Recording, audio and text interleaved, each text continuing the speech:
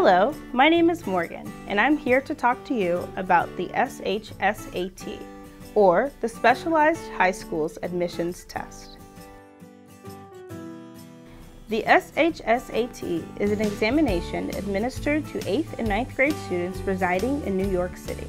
It is used to determine admission to all but one of the 9 specialized high schools. According to New York state law, this is the only method that these schools may use to determine admission. Your score is critical.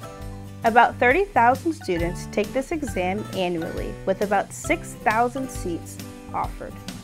Admission to the remaining specialized high school, LaGuardia High School of Music and Performing Arts, is determined by audition rather than this exam. The test is given in late October for 8th grade students and early November for 9th grade students. This test is administered in different testing centers located in each of the 5 boroughs. Students must choose up to 8 schools to which they would like to apply, and also indicate them in order of preference on the day of the exam. The SHSAT tests for logical thinking and high ability in English and mathematics. Both sections consist of multiple choice questions. The verbal section consists of 45 questions, 30 reading comprehension, 10 logical reasoning, and 5 scrambled paragraphs.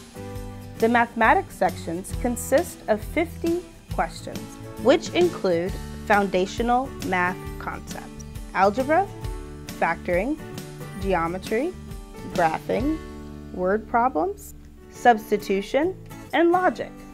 It is recommended that no more than 75 minutes be dedicated to each section.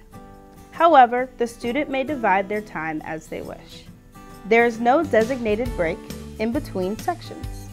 The exam is only offered once a year and can be taken in both 8th and 9th grades. Electronic calculators and other calculation aids may not be used during the exam.